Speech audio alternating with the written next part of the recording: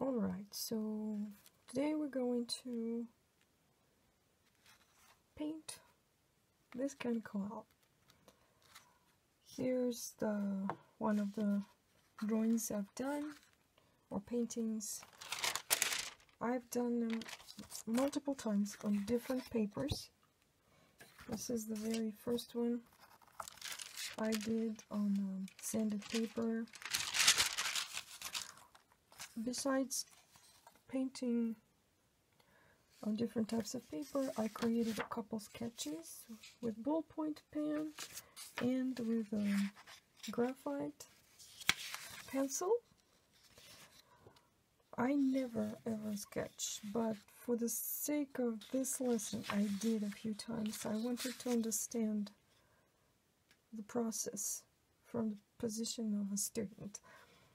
Usually I just jump in and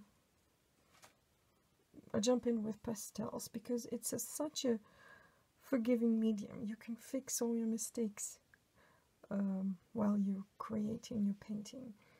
So, but since we're just starting with pastels, we're going to simplify it, and I thought we'll start with a sketch. So I'm just gonna box in an area where I'm going to create this pastel painting. I don't know, call it drawing or painting, I'm not sure. So I'm using Carbon Sketch by General's pencil. It's very easy to erase it. I can even erase it with my finger or with a kneaded eraser. I'm using basic Canson pastel paper. I chose just gray color, neutral kind of color. But for me, art is about experimenting, creating new effects, trying new things. I want to achieve freedom in every medium I try, but that only comes from playing with it. It's not from any kind of instruction, not following a teacher, but there's place and time for learning. But I say it's 10% of my time when I learn. The rest of the time, 90% of my time, I create, I play with it. I try different papers, different mediums. It's my playtime, and I recommend that you spend most of your time experimenting. So now we're going to start with this sketch.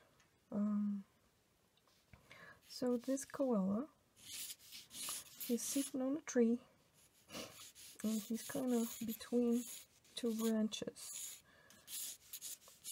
Basic shape, kind of, his head is round, right? And it's a very loose sketch. I'm simplifying. So round, let's split in half. That's where his nose gonna go, below the bottom half. Because his head is round, nothing's gonna stay on a straight line.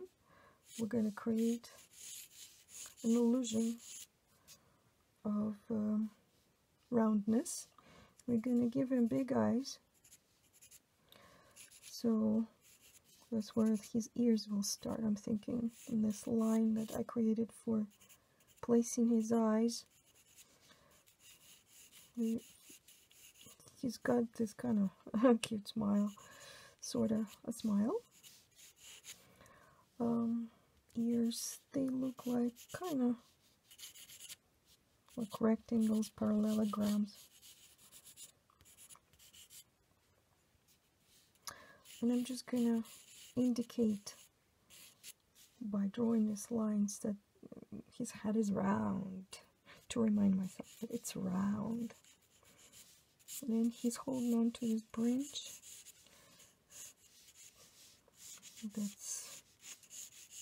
It's gonna be like this. He's got a couple, I don't know, fingers, claws. Here his hand looks like this to me. Again, we're not really concerned with realism with this painting. I'm gonna call it painting, okay?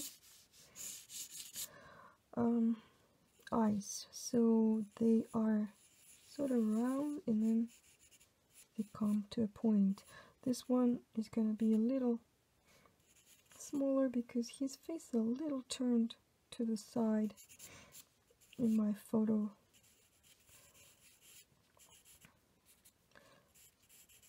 So round and then elongated towards the center. We're not gonna worry about likeness. We're just going to play and try our